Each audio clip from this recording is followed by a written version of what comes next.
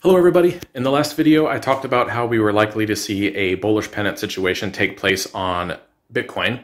So let me turn the camera around so you can see.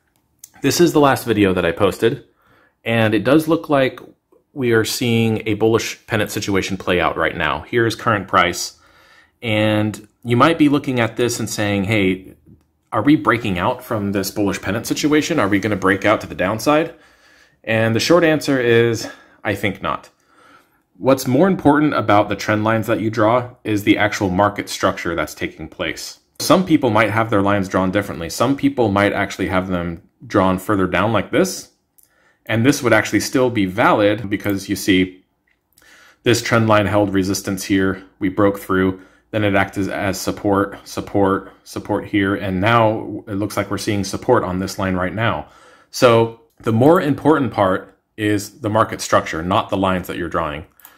Let me take out my brush tool. And the most important part about these triangle formations is that you're seeing lower highs, lower high, lower high, and higher lows, higher low, higher low.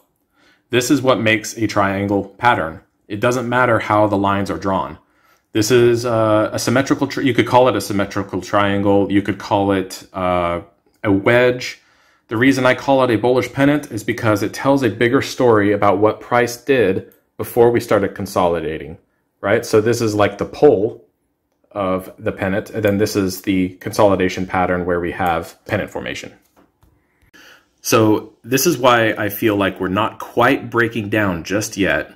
It's possible we do, and if we do, I don't think we're going any lower than 26,000, but if it does, I'm going to be buying more. Now, the reason we're seeing this sharp sell-off is because of some comments made by Janet Yellen yesterday, suggesting curtailing cryptocurrencies, such as Bitcoin, saying they are mainly used for illegal financing. And to this, I think is complete BS, because you can Google this, what percentage of money is used to launder money using cryptocurrency? It is estimated that only 1.1% of cryptocurrency transactions are illicit.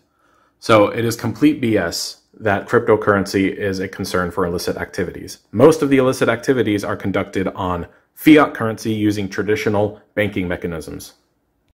So back to the charts, this is just more fear, uncertainty, and doubt. This happens in every single bull cycle, and this is no different.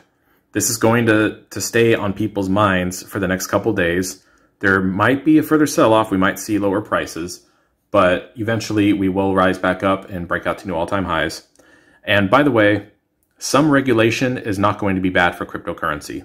Some regulation is actually going to be good because there's a lot of institutions, a lot of big money that are waiting on the sidelines for regulations to happen so they have a level of certainty before that they jump in and invest millions or billions of dollars. What do I think happens from here for Bitcoin?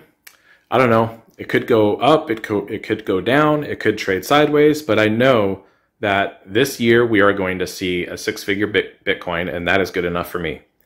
So I'm just using this sell-off to accumulate more Bitcoin, and I think everybody else should too.